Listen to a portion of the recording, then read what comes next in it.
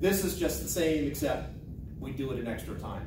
So if I have 5 plus y times x plus 2.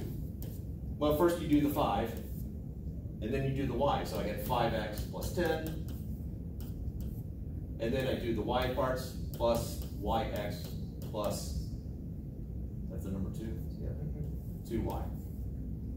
So that's all that FOIL is. For those who don't remember it, technically FOIL stands for you multiply the first ones together, then you multiply the outer ones together, then inner, then the last ones. So FOIL. We're going to do the same thing here. I got that 1/2 m out here. Don't worry, this is leading someplace. So again, multiply the first ones together. So I have VF minus VI. Sorry, times VI, still a dot product. Then the last ones, plus VF dot VF, minus, multiplying the inner ones, VI dot VI, and then last, minus VI dot VF. We are near the end. Again, I'm not going through this so that you can regurgitate it later. I'm going through this just so that you see this stuff comes from somewhere. All right, first let's take care of the simple, potentially simple ones here.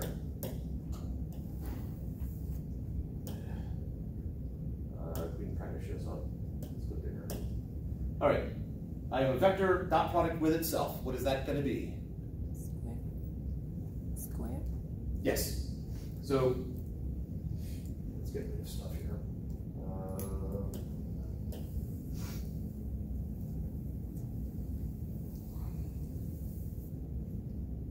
I might lose that. Oop. All right. So I've got my F dot force times displacement, and I got 1/2 mass times, I got a VF squared, with a VI dot VI. Squares. Minus VI squared. What about, I have VF dot VI there, so multiplying those two, and I have a VI minus VI dot VF. 0. They cancel out, so that's what I'm left with. Really close to the end here. Now I'm going to distribute. I'm going to take this 1/2 and multiply times this, and then times that. So I have 1/2 MVF squared minus 1/2 MVI squared. Yeah, you've seen it right here. It's that amazing.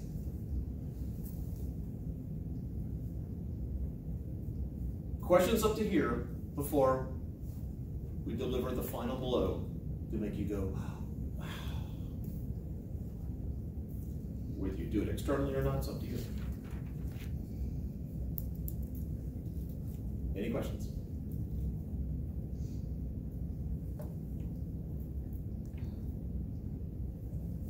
All right, so looking at this, under what situations will this be equal to 0?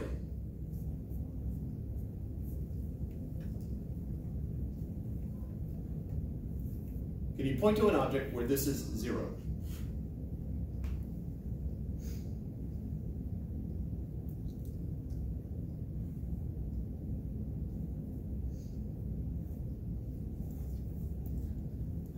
All right, what does M represent? All right, what does VF represent? Velocity. Not velocity, the vector symbol's gone.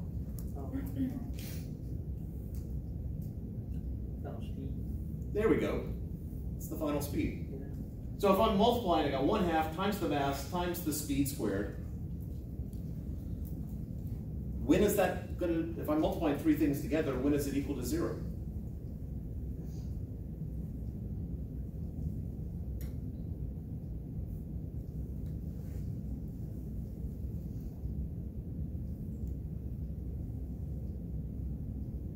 Oh, let's multiply by the same thing. Pardon? Let's multiply by the same thing. So 2 times 2 is 0? Oh, no. No,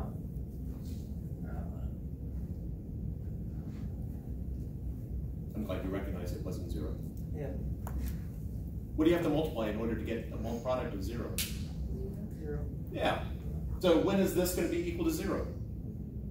Multiply by 0. So let's talk physically. When what's 0? Let's say it out loud. Not specifically. This is connecting to something later on, so that's why I'm not accepting when one of the variables is 0.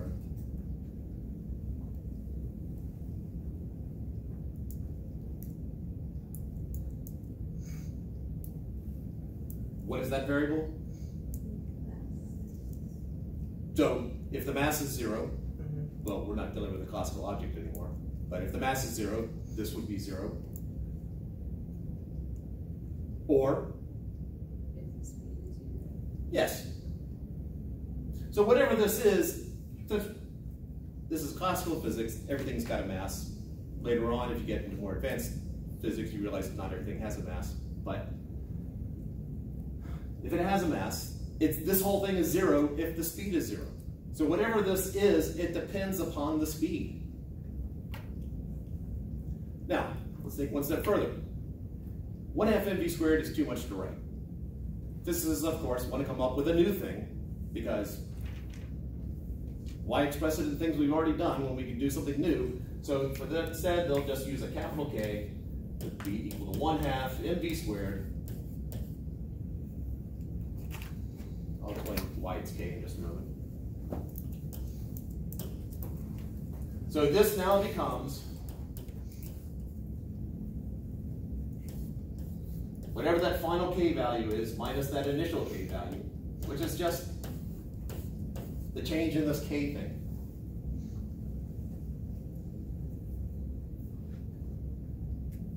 Of course, let's explain why K. It deals with, it is 0 if it's not moving. It's not 0 if it is moving. So this value depends upon movement. Go back to the Greek roots for movement, kinetic, or kinet. Kinematics, kinetics, kinescope, all these things deal with moving. And so K is kinetic energy.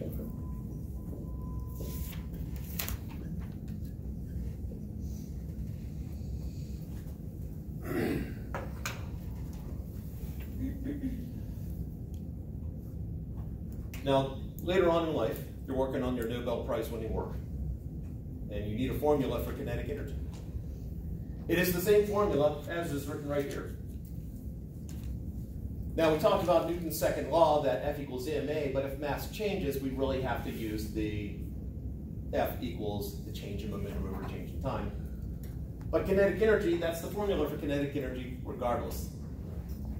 So, that is the one formula that I do expect you to memorize. I expect you to know that. 30 years down the road, when my memory is even worse, I'm going to run into you, we'll establish, oh, wait a second, I remember you. You were in my class.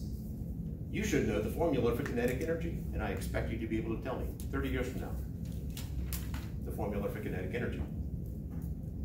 Because it's the one formula that is still going to hold true no matter what level you are in physics.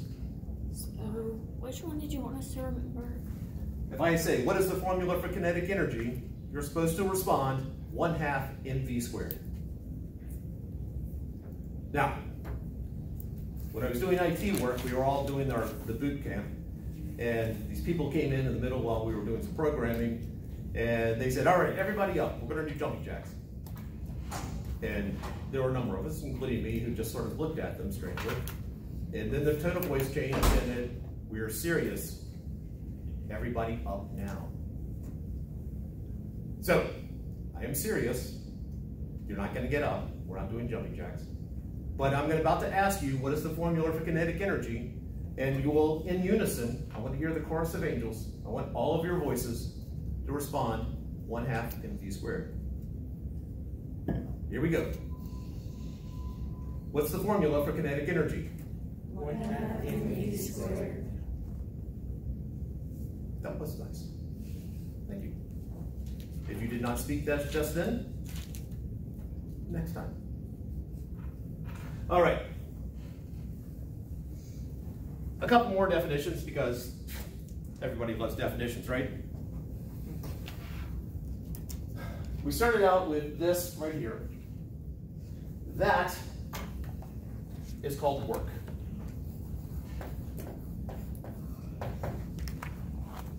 And the symbol traditionally used for work is a capital W, which is why I don't use capital W for weight.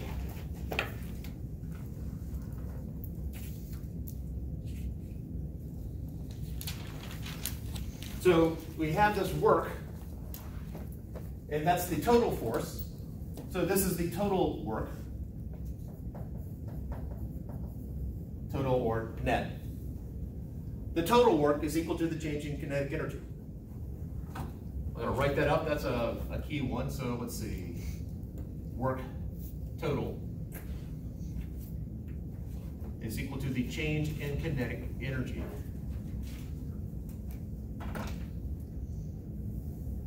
Now this next bit I think is a bad label for it, but this is known as the work energy theorem.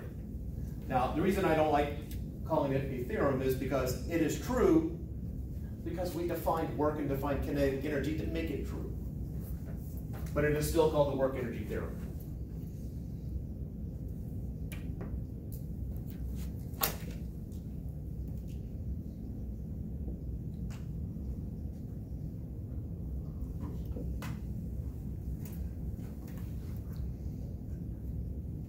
So if I take this marker and I let go, work is done to it because the gravitational pull is pulling it down. The gravitational pull pulled it down, gave it a certain displacement. Work was done, and the kinetic energy changed. It went from 0 to something. So what that theorem is saying is that the work done by the Earth on the marker is equal to the change in kinetic energy of the marker.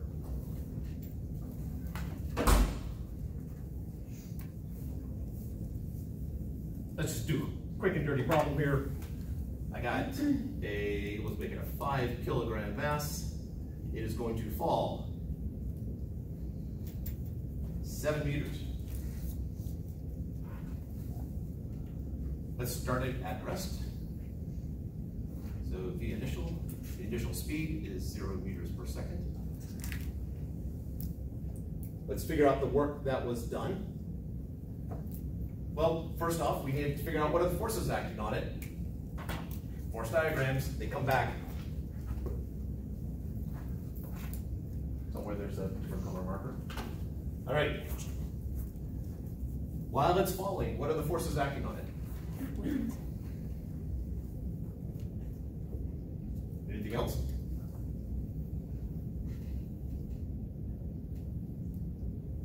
All right, that's it. So the work done is the weight times how much it got displaced. What was the displacement? All right, let's make that, well, it doesn't matter if it's positive or negative direction. So we have 7 meters. I'll just write 7. So work, the total work is equal to the change in kinetic energy. That is the total force times the displacement. So that's just the weight times the 7 meters. And that's going to be equal to the final kinetic energy minus the initial kinetic energy. It's about to come, I'm about to ask again. How do you find weight?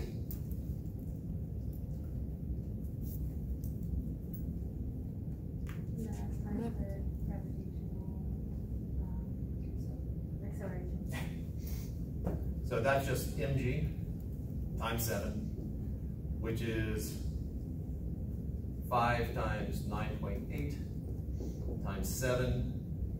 What if you multiply that out? What do you get?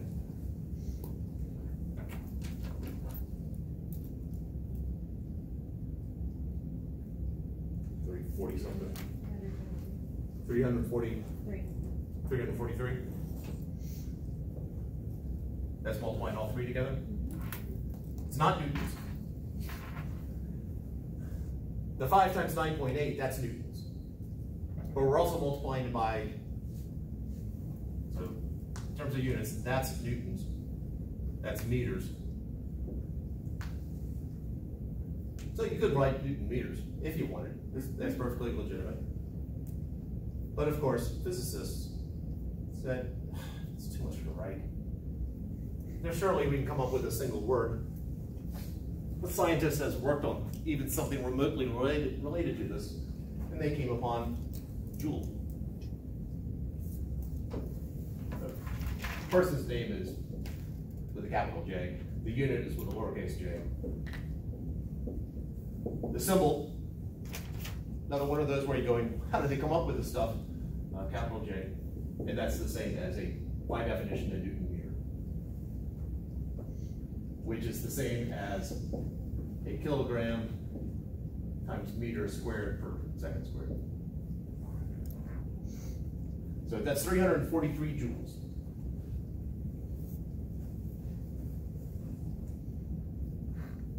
That is how much work was done on the object.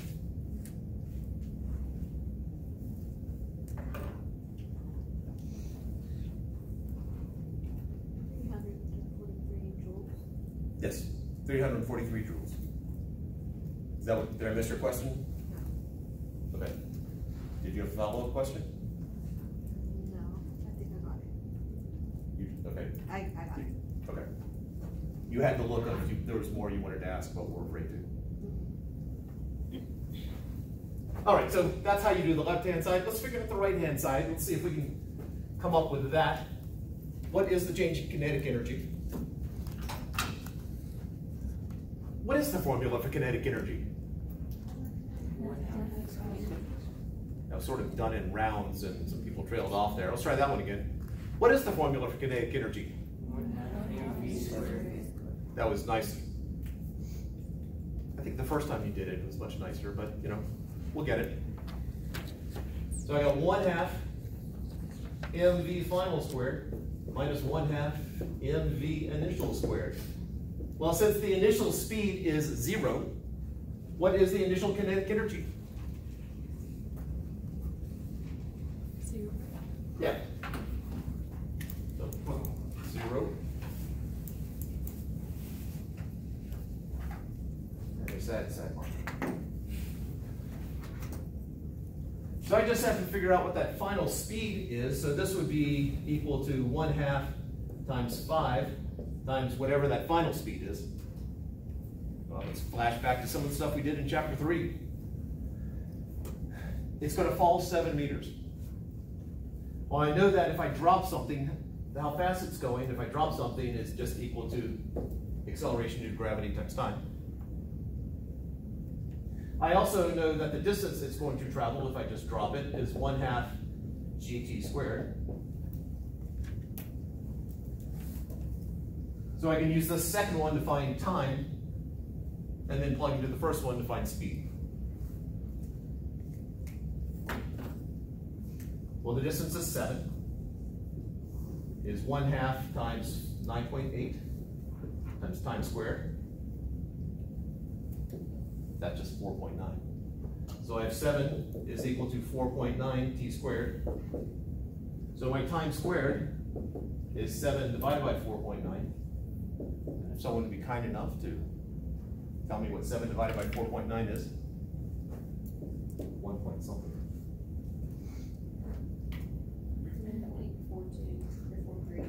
1.42. 43. And therefore that's time squared, and so time would be the square root of that, which is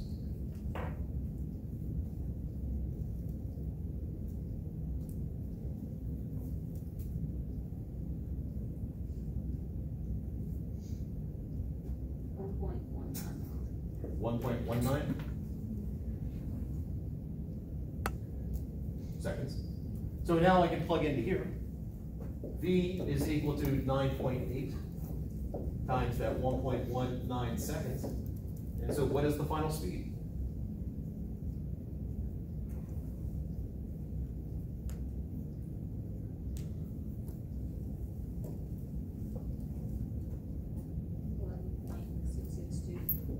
11.662 units.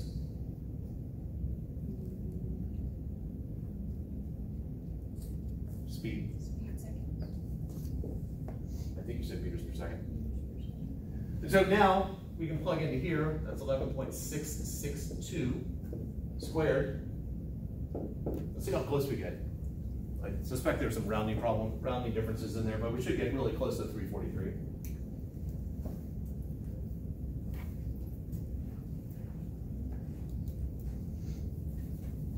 And if not, there's a mistake somewhere.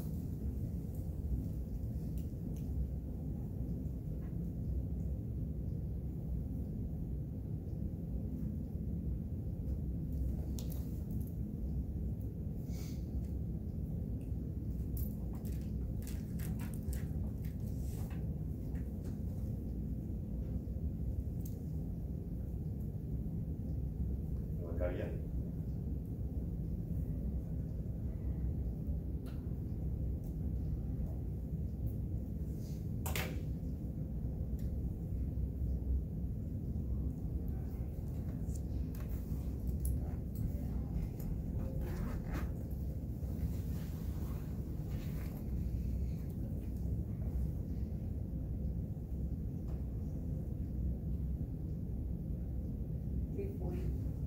$340.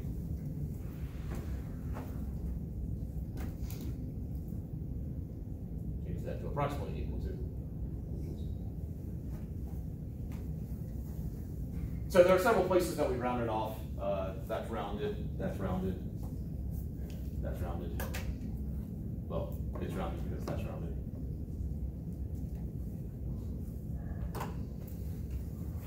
So that is the, so if I wanted to figure out the final speed, I didn't have to go through all of this mess. I could have just